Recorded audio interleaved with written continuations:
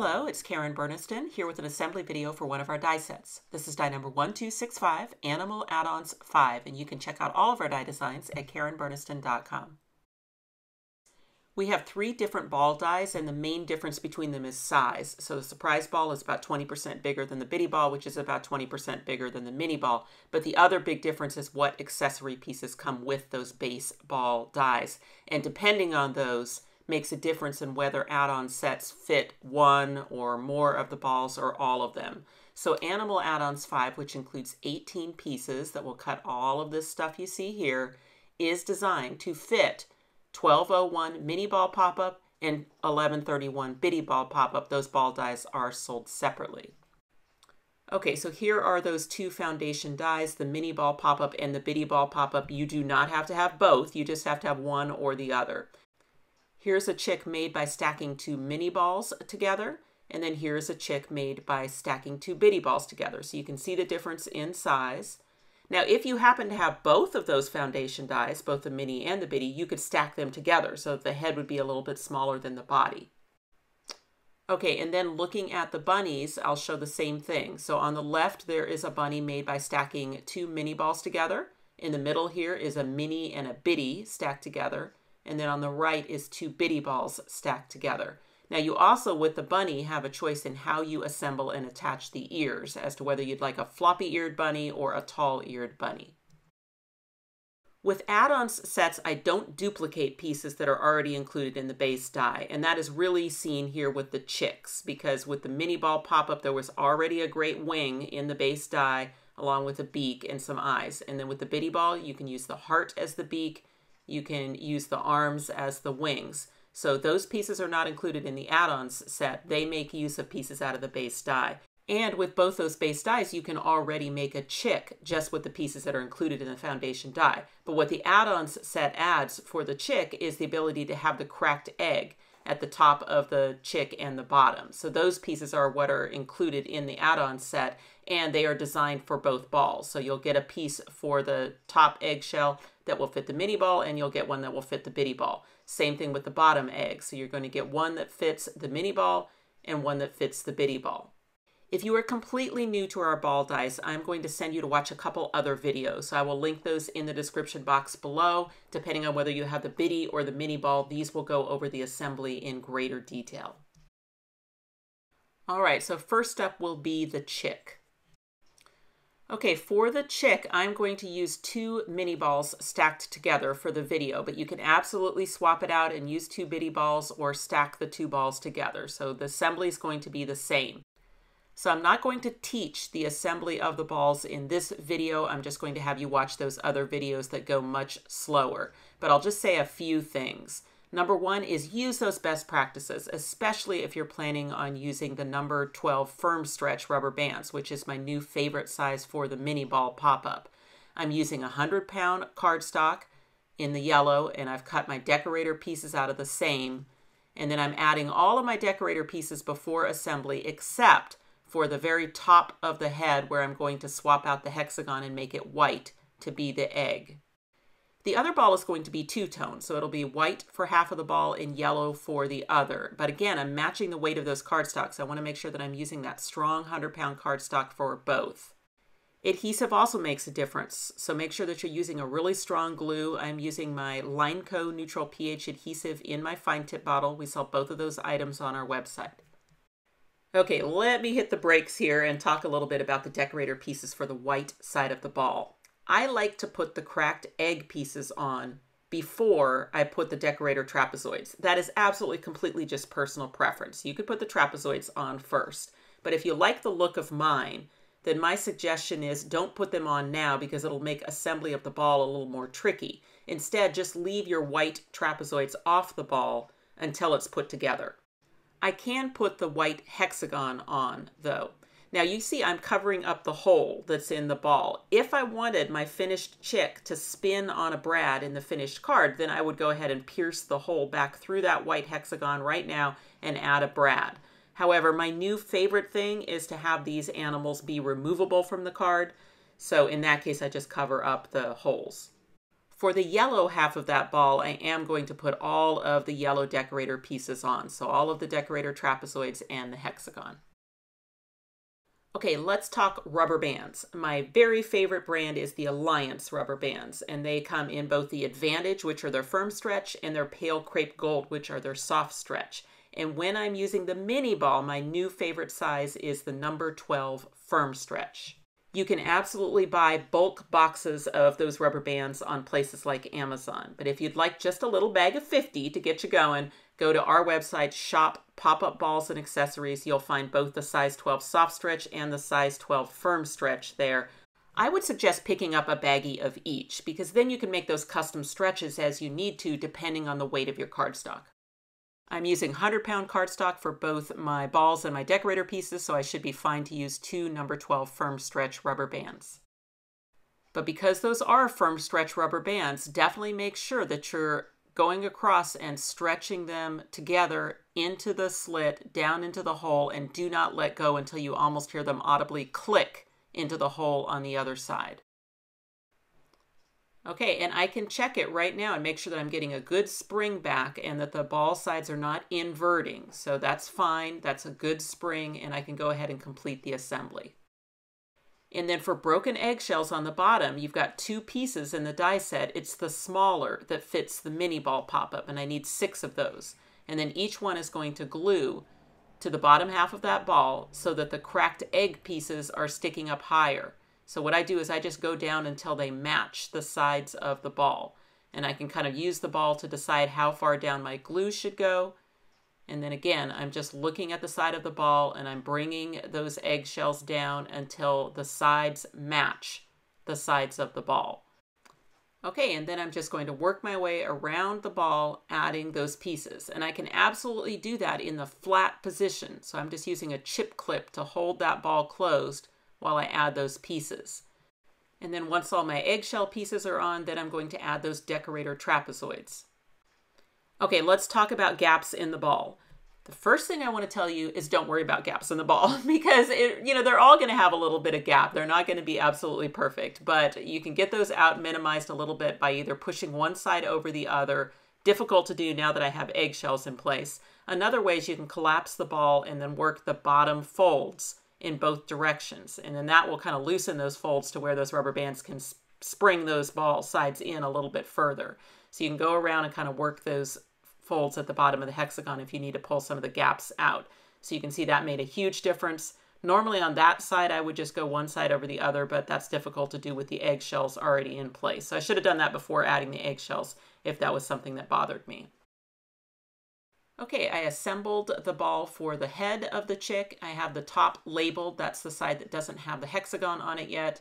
And then I want the eggshell pieces for the top. And the die set does include both sizes in case you're using the bitty ball as the head. But in this case, I'm using the mini ball. So I've cut 6 of the smaller size. And then they all have a fold line on them. So I'm going to work that fold as a mountain fold, meaning I'm folding away from myself.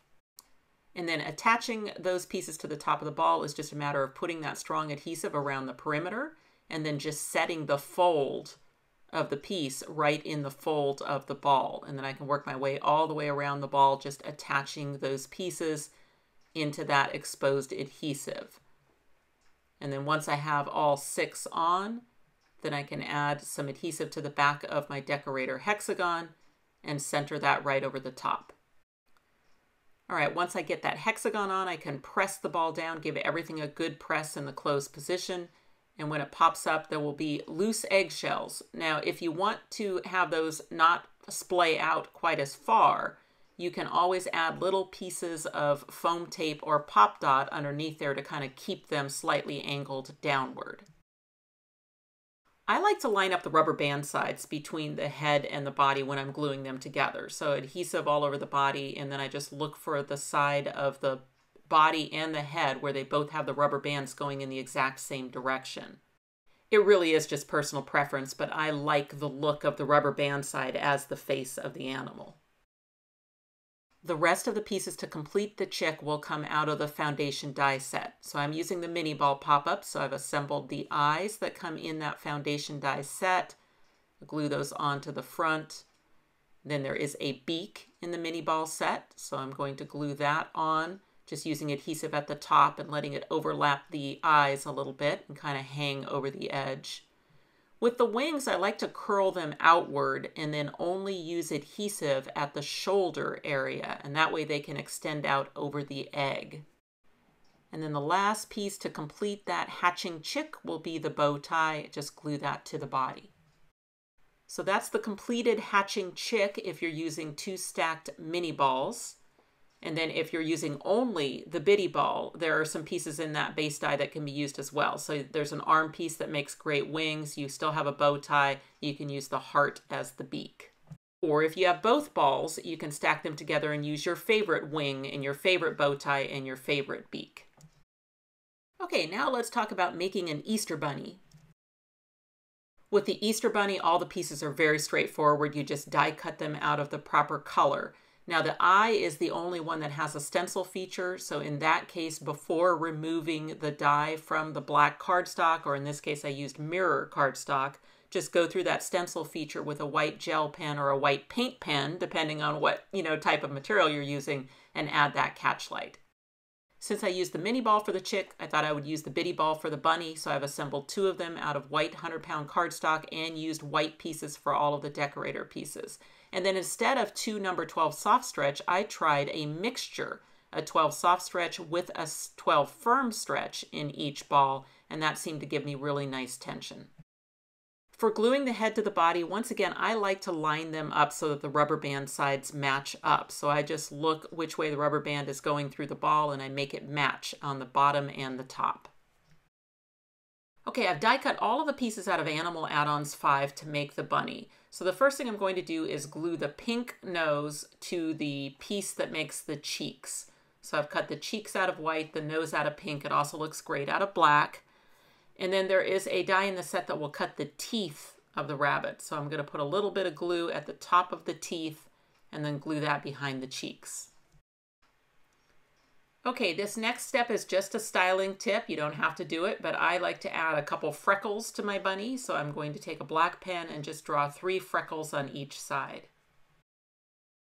Next, I'm going to take the larger oval from the set and glue those on as the background of the eyes.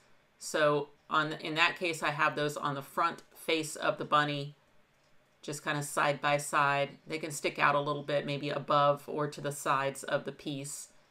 And then I have the piece that I use the stencil feature on to cut the interior portion of the eyes. And then that I've done out of a black mirror card, and I added double-sided adhesive tape to the back of the mirror card before die cutting so that those pieces would be stickers. Then when I go to glue on the cheeks portion, I have that overlap the eyes just a little bit, and I made sure that I only put glue on the back of the cheeks where it would touch the pop-up, so not all the way behind the teeth and everywhere that is hanging off the edges. The bow tie came out of the bitty ball foundation die set, so I'm just going to glue that to the front of the body. Okay, let's talk about bunny ears. So there is a die that will cut the interior portion of the ear, and then there's a die that will cut the exterior portion of the ear. And it depends which way you plan to attach the ear as to which side the decorator piece goes on. So I'm going to work the tab at the bottom of the white one. Since I've decided to do a floppy-eared bunny, I'm going to attach the pink decorator piece to the back of the ear. So it will be underneath the floppy ears. If I had wanted to do a tall-eared bunny, then I would have glued the pink decorator piece to the front of the ear. So it's just completely which ear you want to make.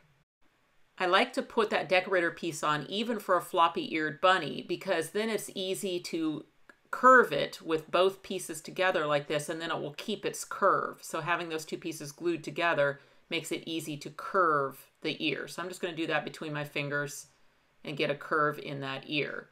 And then for attaching to the bunny, I just use adhesive in the tab. I'm doing a floppy-eared bunny, so I'm just going to attach it to the sides of the ball. And, location on that is really just kind of completely up to you. So I usually just go kind of right up to the corner of the decorator piece. Seems to be a good location for a floppy-eared bunny.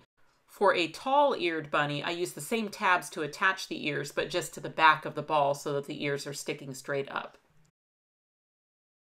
Another styling tip is that you can use the black pen again just to add some claws marks to the ends of the arms. You can make bunny rabbits year-round, but when you would like to style it as an Easter bunny, there is a basket in the set along with a piece of grass. So you just put the grass down through the cut in the basket and then add a little bit of glue underneath to attach the grass to the back of the basket. Then what I like to do to add the eggs is just to get some glue in between the grass and the basket. And then what I can do is just take those eggs and just weave them in between the layers and then into that glue. So there's a die in the set that will cut 3 eggs. So what I've done is just cut them out of 3 different colors. And then I'm just putting 3 eggs in the basket attached behind the grass but in front of the basket. For bunny arms, just like chick wings, I add the glue to the shoulder area, and then those arms can go anywhere you like at whatever angle attached to the side of the bunny. You can experiment with different looks with how he holds the basket, but what I'm going to do is just add a little adhesive to the top of the handle of the basket and then weave the arm through the basket, so over the handle and behind the eggs, and attach it that way. And then for the carrot, it is a 2-piece carrot that comes in the set. So when you're making bunny rabbits year-round, you might be having your bunny holding carrots instead of an Easter basket. Or you can do both. So I'm just going to do both, a little bit of glue in the carrot and then attaching that to the other arm. Okay, the bunny is almost done. The only thing left is the feet and the tail. You can see it collapses down nicely. So for feet, you use the cheeks again. So if you were using the mini ball, you might just leave those 2 feet connected and just add some claws marks and glue them up underneath the ball. But if you're using the bitty ball on the bottom, then you may want to separate the feet. So in that case, cut up the middle to make 2 feet, turn them so the flat side is towards the inside, and then draw your claws marks out on the end. And then those feet can really go anywhere that you like on the bottom of the bunny. So what I tend to do is just add the glue on the bottom of the bunny, kind of up in the corners, and then I just press those feet into that glue so that they're sticking out at whatever angle that I like. Okay, and then the last step is just to add the tail on the back of the bunny. So for that one, it's really up to you. I just add adhesive on 1/2 of the tail and then stick it to the bottom half of the bunny so that a portion of it is sticking up. The add-ons add to the footprint, the size of the card you need. So even though a bitty ball alone would fit in a 4 1/4 inch square card, once you start adding tails and floppy ears and teeth, then you see it increases the footprint. But I can still fit that decorated bunny using bitty balls in a 5 by 5 square card or bigger. I could probably get down to 4 1/2 or 4 3/4 on the height if I just lowered the tail. So I mentioned early on that I actually prefer now to make the animals removable from the card for display. And what I usually do is I attach the finished animal to a shape die. So in this case, I'm using our Crosshatch ovals, and I'm using the second to the largest Crosshatch. Not only does that oval make for a nice little display stand, but it also allows me to create a card where I have strips of paper in the card that I can slide the edges of that oval under. And what that does is it keeps the animal in the card when it first springs up. So when someone opens the card, the animal doesn't fly out of the card and onto the floor. It will be trapped by those pieces of paper, but it's really easy to just rotate the animal and get it out of there. This Easter card is our project for our March 2024 virtual class, made with a little pop-up bunny inside. So that video is going to premiere on this YouTube channel on March 9th, 2024. Once I have the link, I'll put it in the description box below if you'd like to see me make that Easter card. The best place to find information about upcoming classes is to check the events page on our website. Now, these type of ball animal cards will be extra postage, so just plan on that. A bubble mailer is probably your best bet. I love to end assembly videos by looking at some inspiration from our very talented design team. Another option for the ball animals is to present them in a box, and we have a free download on our website. Go to Kits and Classes when you're shopping, and then you will find Karen's Pretty Springy Ball Box templates. You just have to put them in your cart and check out. It's $0, and then you will get those PDF templates. Lois sent me one where she had put a stacked animal in a box. So here on the front, she's used the spring animals. That's a great companion die to Animal Add-ons 5 because then you've got the small animals that match the big ball animals. And then inside the box, Lois added a pop-up chick. Now what she did is she put a couple strips of paper to hold the piece down. She used a square as her base, but I really like this idea. She just used those crown pieces for the egg at the very base of the ball instead of putting them sticking up. Now what that does is it gives you a smaller footprint. See how the eggs don't stick out at all on the base? So that means you can get that down into a smaller box or card. So really, really great alternate assembly by Lois. Look at these cutie patootie boxed animals by Jen Webster. I just love her use of color here, but notice what she did. She just drew on small eyes onto the animals, and what a different look. Also love how she put the ears on the bunny, so just mess around with those ears. You can put them in different spots. Here's a slimline version by Frances Byrne, and she has not only used the Animal Add-ons 5, but I like her use of the Easter borders to decorate and that long flap enclosure to keep the card closed. Another adorable card, this time by Fran Sabad, with a woven basket bouquet on the front of the card with a rear view bunny, and then that removable bunny on the inside. The mini ball pop-up includes a brow feather piece for the owl, and what Sandy did here is she used that for the chick and eliminated the egg pieces on top. And definitely check out those Easter borders and Happy Easter dies because they are such great companion dies, as you can see in this cute card by Nikki Foden. For this waterfall card, Nikki Foden used the Animal Add-ons 5 bunny parts to make a flat bunny. So that's another thing that you can do with this die set. Here's another idea, this time by Frances, using those Animal Add-ons to make a flat bunny. Here's one by Sue Small Kreider where she made a bookmark using those bunny parts. And then finally a card by Sue Small Kreider where she actually created a 3-tier cake and turned it into a bunny using those add-ons. Animal Add-ons 5 is available now at a lot of your favorite local and online retailers, as well as from our website, KarenBurniston.com. Thanks for watching. If you click on the website link, you'll go to KarenBurniston.com, where you can purchase these dies as well as find links to our other social media accounts. You can subscribe to this YouTube channel and check out some of my other videos. Thanks so much for watching, and I'll see you next time.